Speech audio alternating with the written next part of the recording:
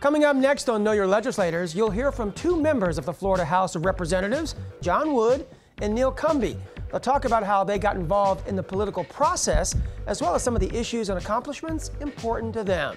It's time for Know Your Legislators, where we keep you updated on the people who make up your Polk County legislative delegation. And it starts right now.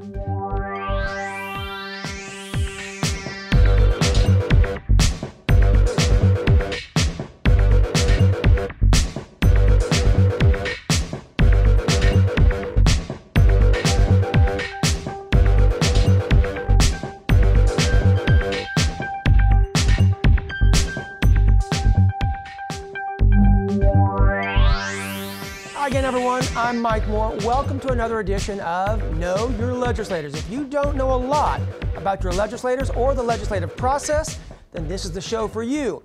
We'll show you how the state government process works and impacts us here in Polk County. Now, in just a few minutes, Hetty Weddington, my co-host, will join us. In fact, every show, Hetty sits down and talks with two of the people who make up your Polk County legislative delegation. Just a little bit in the show, Hetty will be talking with State Representative John Wood. We'll get his thoughts on the recent legislative session and the direction he believes the state is going. But we begin our show with Representative Neil Cumby. Cumby, a name that's very familiar here in Polk County, is a Republican, and he represents the 39th House District, which includes the northern portion of Polk County, as well as parts of northwestern Osceola County. Cumby is currently serving his first term in the House. He was elected in 2012. But he is certainly no stranger to the political process, serving 4 terms as a Polk County Commissioner. He was first elected back in 1988, then re-elected in 92, 96, and 2000. But there's much more to learn about Representative Cumby, so let's move to the other side of our studio, where he's already ready with Hetty. Well, hello, Representative Cumby. I am so glad to see you here today. It's really a great honor to be able to sit and talk to you about your background and some things that the folks in Polk County may or may not know about you. I know that you are many generations a farmer, rancher, agriculture, and somehow there in the midst of all of your work with the land, which I know you love the land, and raising a family, you decided at some point that you also needed to give time to public service, which I believe originally was County Commission. Would you like to tell me a little bit about your background and what was that original instinct to tell you to run for public office? Well, I guess there were a lot of reasons that I was interested in politics. It started at an early age. My dad's cousin actually would have been the generation of my grandfather. Aldine Cumby was on the County Commission in Polk County for 16 years. Died in an automobile accident on Saddle Creek Road when I was fairly young. I think it was in the early 70s, and so that was an inspiration for me. I grew up just down the road from Aldine, and I thought, okay, I'd like to do this someday. But my dad and my mother were always interested in politics. Most of their interests seemed to be at the federal level, looking at Washington and presidential politics. And my dad, we were in the dairy business when I was real young, along with his mom and dad. And so they got out of the dairy business and went to work for Lakeland. The Lakeland Police Department, was there for several years, but meanwhile had started a sod business in landscaping, mostly sod. And we grew some out north of town and kind of did it from wholesale to retail, grow it, put it on the trucks, take it to mostly South Lakeland, where the development was at that time. But every night at our house was a board meeting. That was the dinner table. So I had to find out what was going on and at that particular time of day, find out what was happening in Washington or maybe in Tallahassee or maybe in Bartow. Don't know that followed the city of Lakeland stuff that much, but we got our news from the Ledger like everybody else locally, subscribed to that. So there was just an awful lot of discussion, and I think that most of it was what are they doing to us today? And that was kind of the theme, it seemed like. But growing up, I had some folks that influenced me that thought that you know, I should you know, someday you should run for office, probably because of Aldine. Going back even further, one of the earliest settlers in Polk County, I think I've been told was the third registered settler, was Silas McClellan, and who was way back great-great-great-grandpa, and he was the county coroner. I'm not really sure what qualified him to be the county coroner. I don't know if he had any medical training at all, or if he just looked at somebody and said, yeah, that's a stab wound, or that's a gunshot, or had a little checklist and made everybody fit into that. So he was the county coroner, somebody else was the sheriff, and somebody else was the judge. I don't really remember. So we started early here, and again, people were saying, you know, that you should think about doing this. And again, because I think Aldine, in the years that he served on the county commission, I had a teacher in high school, Steve Kovacs, who's still around, and I hope he's doing well. But he was an old Marine, came back to Lakeland High School, and taught government, civics there. And he was always encouraging me, you need to get involved in politics. So we actually had a week at Lakeland High School where we had a student government group, had elections in the classroom, and then we went over to City Hall, the city of Lakeland, and spent a week over there with the staff, mayor, city manager. Bob Yuki was the city manager at the time, and I was elected the mayor of Lakeland for the student government folks. And we had a great time. We had a mock city commission meeting. So I always had this idea that, you know, one day I'll run for office. And there just came a time when some folks came and said, hey, why don't you go out and run? And I'm like, I'm only 28 years old.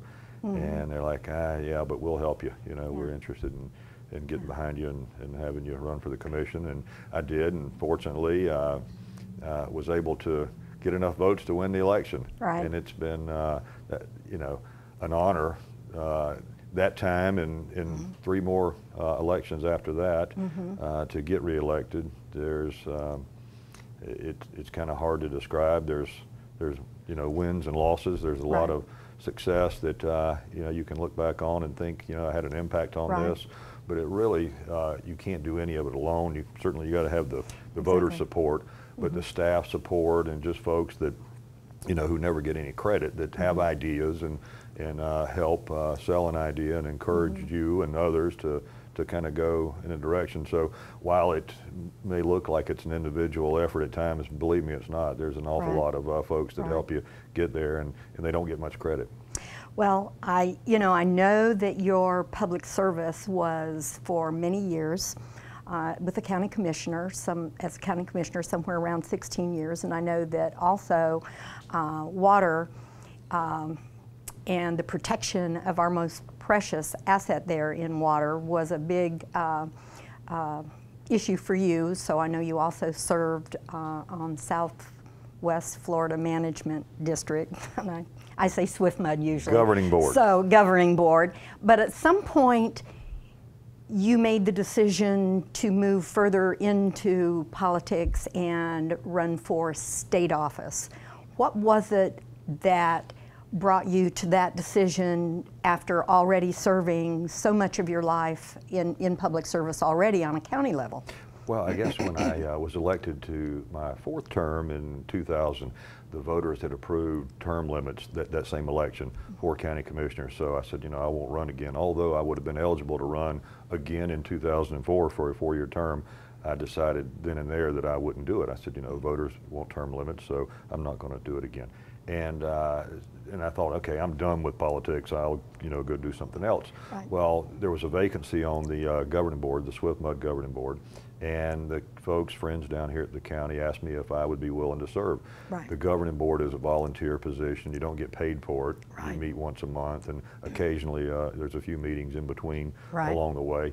But and it's important work, and the district does important work, you know, trying to protect the resource and manage the resource, and without a doubt, their scope of duties and responsibilities have expanded over the years, and it's important. I think board members, you know, serve a very important function, but it really is limited, you know, to water and environmental protection.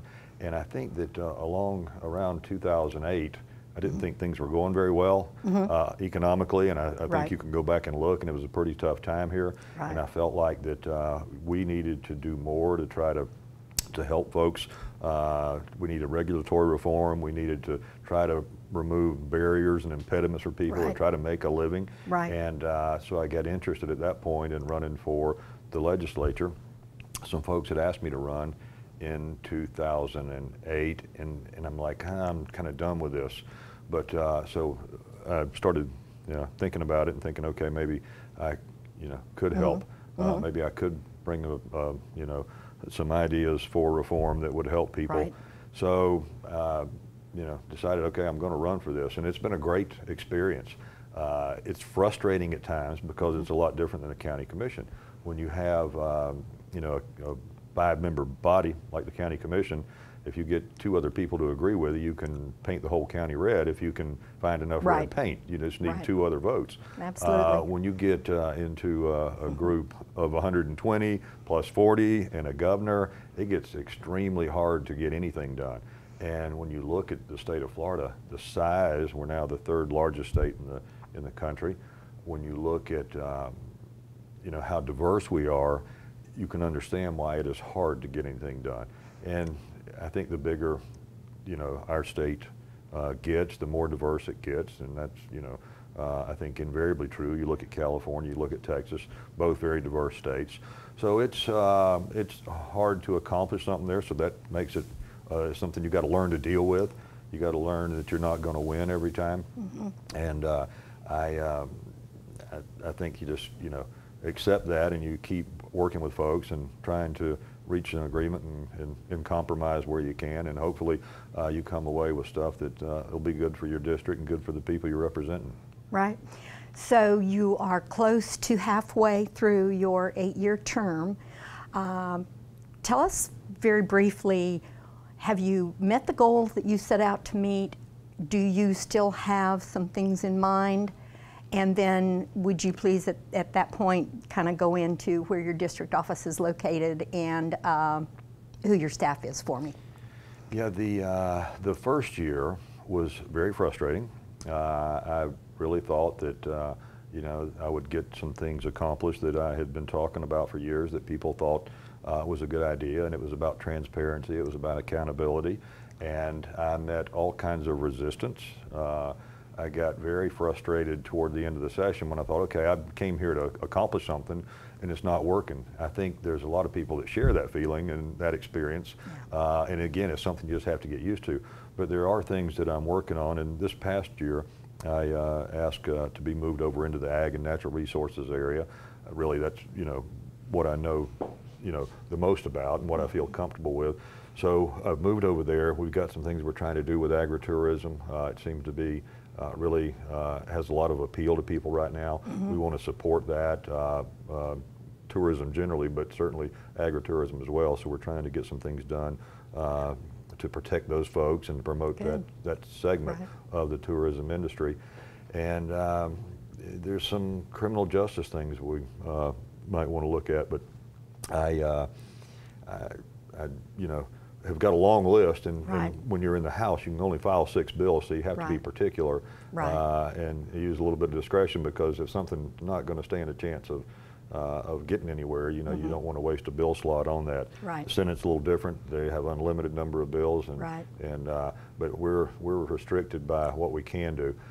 But it's a great opportunity. It's the people you meet there, even the ones that are completely different in philosophy and ideology, is still an awful lot of fun and experience that you just, no other place could that ever happen to people, it seems like.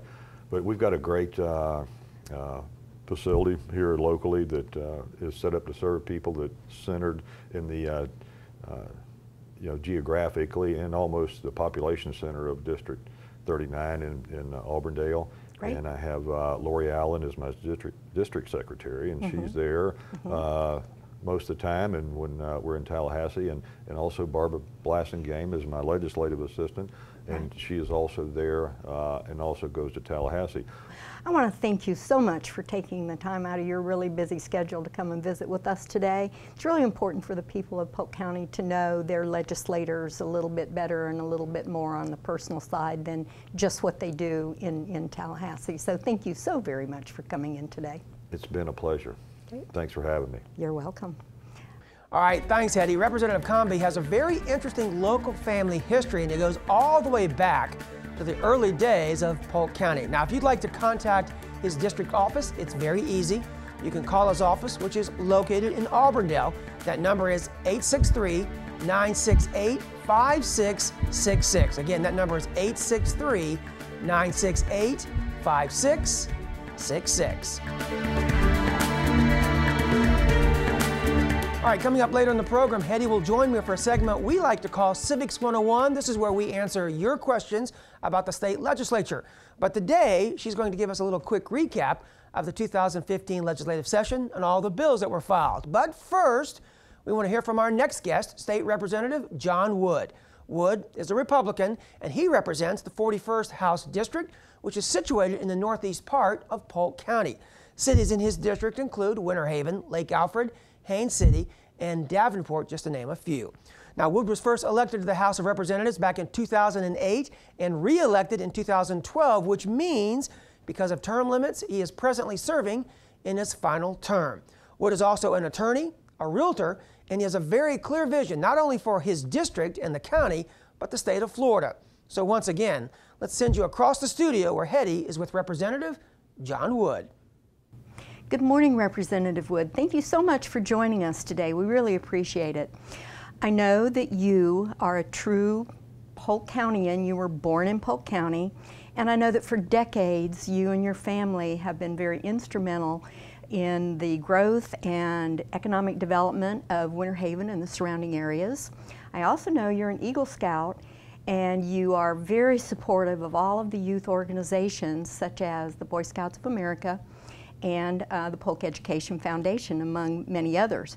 But tell us a little bit about what were the factors that made you decide to run for an elected office at this time of your life?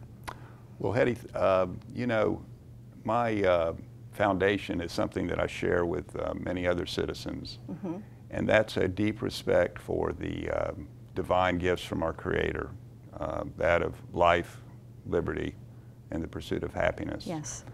And that foundation is the basis for my principles in terms of what I think is best for our society. And that is one of, first of all, constitutional government. Yes. And that constitutional government should be governed by the principles of limited government, free markets, and federalism. And by federalism, I mean the proper relationship under our U.S. Constitution between the federal government and the states. Okay. And so with that thought in mind, those thoughts were what led you to think that you could better serve by running for an elected office, and it would give you the platform that you needed to further, you know, what it is you'd like to see? Absolutely. You know, public service is a great honor.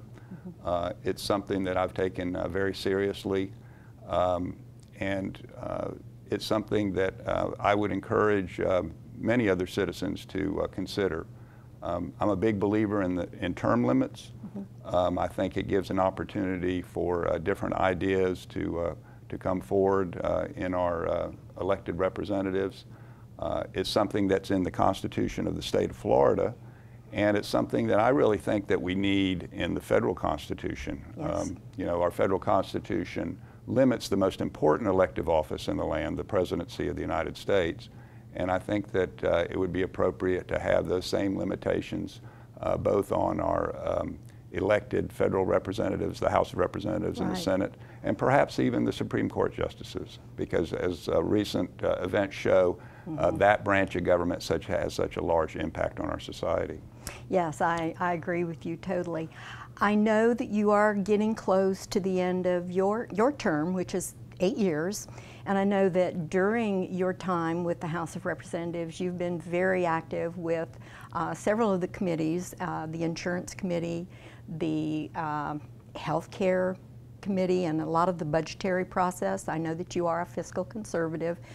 Have you accomplished some of the things that you really set out to accomplish, and what do you have left with one term, I believe, left that you'd like to try to finish up before your 8 years is up? Well, you know, being a member of the House of Representatives is definitely a team effort. You have to work together with everyone in the legislature. You have to work with the governor to accomplish legislation. As far as fiscal policy, we set the budget in the legislature, and then the governor decides how good a budget he wants it to be and has the line item veto. And I think all of those checks and balances are very important. And really, looking back on my time in the legislature, I'm particularly proud of the policies that we've adopted here in the state of Florida, particularly since the election of Governor Scott in 2010. Florida is doing very well economically. We now are the third largest state. Our policies promote economic growth, and I think that a good economy is the best social program for our citizens. So I'm proud of what we've done. As far as this last term, I'm looking forward to just continuing those type of policies that we've instituted here in Florida. We have a very strong fiscal policy with an excellent credit rating in our state. We have a very reasonable tax policy that promotes economic growth, and people around the United States are recognizing that because they continue to move here, and that's helping Florida's economy to continue to grow. I also know that you have great interest in Article 5, correct? Yes. And can you tell us a little bit about that? Yes. Article 5 is found in our federal Constitution. And so far in the history of the United States, the United States Constitution has always been amended by amendments being proposed by the federal Congress, and then, as our Constitution requires, ratified by 3/4 of the states. The founders, when they wrote the Constitution, were concerned that perhaps one day the federal government would become so powerful that we needed an alternative process to assert the correct balance of power between the states and the federal government. And that's what Article 5 promotes. Article 5 is a way for the states to call a constitutional convention to allow amendments to be proposed. I think the one that's the most important in everybody's minds around the United States is a balanced budget for the federal government. Yes. We need a governor on the spending in Washington so that we can have some adult conversations up there. Because Florida has a balanced budget that we have to work with, I think that Florida seems to be in better shape financially than some of the other states who don't have that in their constitution. Am I correct with that? Yes, you know, Florida, it's a requirement of our Florida Constitution that we pass a balanced budget every year here in Florida. And I think that requirement just makes so much common sense. It's something that we all live by in our lives. We all know that we have to make adjustments when our income goes down. We have to make savings for the future. We have to plan for the future. And it's worked very well in Florida. And I think that it's something that many people in this country would like to see the federal government adhere to. In fact, the people of Florida voted overwhelmingly for it in a straw ballot in the 2010 election. The legislature placed that on the ballot, and it was approved by over 70% of the Florida voters. So I think it's a concept that is going to be adopted, and I'm, along with a lot of other people, are working hard to see if we can make it happen. We've passed the balanced budget resolution here in Florida, calling for the convention. We've gone very far here in Florida. We have a statute that sets forth how the legislature will control its delegates. So it's a great effort, and I'm proud to be part of it. I am so pleased that you joined us today. I took personal privilege in being able to do this with you today because I have worked with you, and I believe you are a true statesman, and you have been such an asset to the state of Florida. Would you tell us a little bit about your district office and where it's located and who your staff is, please? Sure. My office is located in downtown Winter Haven in the Beamer building, which is an old building in Winter Haven that's been restored. It's a very lovely place for my staff. And my legislative assistant is Brittany Hogue, and my district secretary or district assistant is Renee Willis. And they are always available to help citizens get input as to their state government. And we always look forward to receiving calls or emails from our constituents. Well, thank you again so much for joining us this morning, and we really appreciate you taking the time. Well, thank you. You're welcome. All right, thanks, Hetty. Another great interview with Representative Wood. Now, if you would like to contact his office, it's very easy. You can call his district office directly, which is located in Winter Haven, and that number is 863-298-5300. That's 863-298-5300. All right, it's time for me to come over here and join Hetty for what I like to call Civics 101. Hetty. Hi. Great job with those you. interviews. It's Thank always, you. I love listening to how they get involved, and very fascinating. The last time you were here for Civics 101, we learned that really the legislator has two constitutional responsibilities. Right. And so looking back at what they've done, tell me about how that played out here recently. Okay, I'll do that. And you're right, they do. They have the responsibility of a budget every year. Mm-hmm. And they have the responsibility of redistricting every 10 years. Okay. But besides that, they are allowed during the 60-day session to file legislation that either creates new laws or does away with current statutes, or it tweaks the laws that we currently have on the books. Right. I know many years ago, back in the early 90s, mm-hmm. when the Speaker of the House at that time decided they needed to look at some of the laws that had been on the books for years and do away with them. One of them was that you couldn't drive a covered wagon on a two-rutted road. Oh, we can't do that? We can't do that anymore. Okay. So they did away with that. Okay. But in all reality, the House members, all 120 of them, are allowed 6 bills per session, and that depends on the speaker. Some speakers have had only 4 and some have had 8. The senators, and there's only 40 of them, they can file as many bills as they want. If you have a senator that wants to file 100 pieces of legislation, they can do that. Right. But ultimately, in the end, there has to be a companion bill for every House bill and Senate bill. So that kind of limits the number of Senate bills there are, and usually in any given session, there are somewhere around 2,000 pieces of legislation that are actually filed. Now, this last year, for the 2015 session, out of the give or take 2,000 pieces of legislation, there were 231 bills that were presented to the governor for him to either veto, sign into law, or let become law on its own. Out of the 231 that were presented to him, 224 became law, and he vetoed 7. Wow. I don't know how in the world she remembers all these numbers, and that's amazing. Anyway, that's why I love Civics 101. That's why I love Hetty. She does a great job. Hetty, thanks again. You're welcome. I look forward to when we do another show. We'll catch up 2 more of our legislators, and of course, we like you joining us as well. So until next time, take care.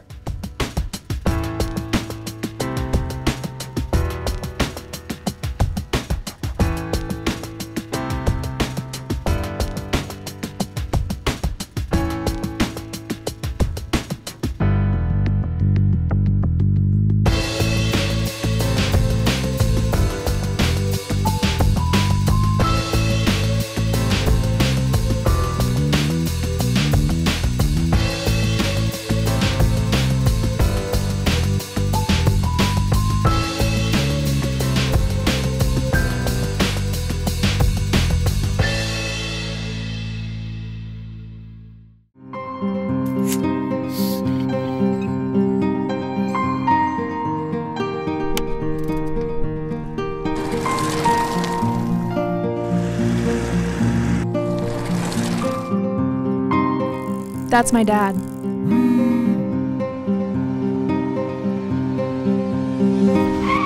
In this journey, we all have a role.